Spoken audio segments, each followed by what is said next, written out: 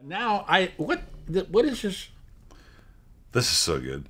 It's I can't even pronounce this. But it's Frankovka Modra. Oh, this is the stuff from Doug Marjoram. Frankovka. Yeah, from Slovakia, right? I remember this wine. So good.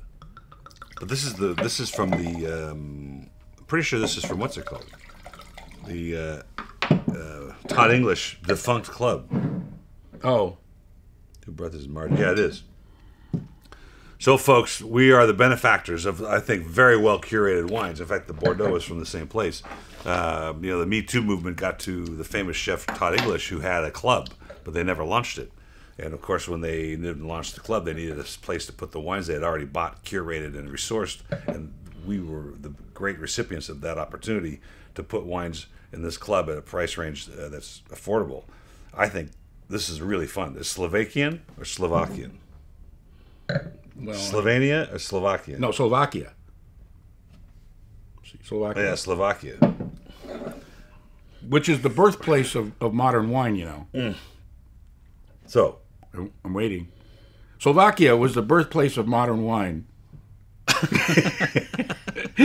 I'm still waiting.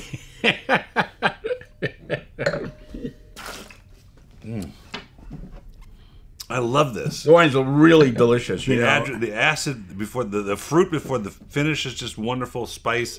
The finish is long and lingering and drying. But it's got to be indigenous grapes, right? Yeah, it is. But what's really interesting is this tastes like Bordeaux to me.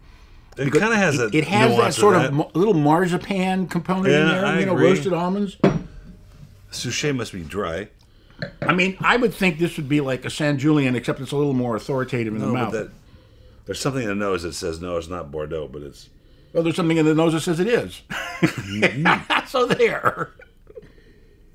That's a delicious wine. I mean, hard to say what it's worth. $19.99 on the shelf. But another one of those deals where it's like, we know it's not Merlot, we know it's not Cabernet, but it's something else. Yeah, it's something else. Different. Yeah, well, it's Slovakian, obviously.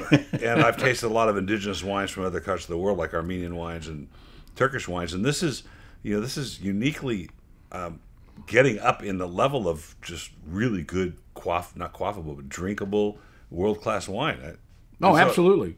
For them to source something like this, to me, is fascinating, because it's not that easy. When I went to New York a couple Mondays ago to taste wines that were not in America, at the leading wines of the world tasting, I tasted a lot of Moldavian, a lot of Macedonian wines, which were very good, but they were all French varietals. Right. And this is not. Well, at $14.99 pre-order price, I'm at a $95. And I love tasting wines from these areas because you never see them. You never.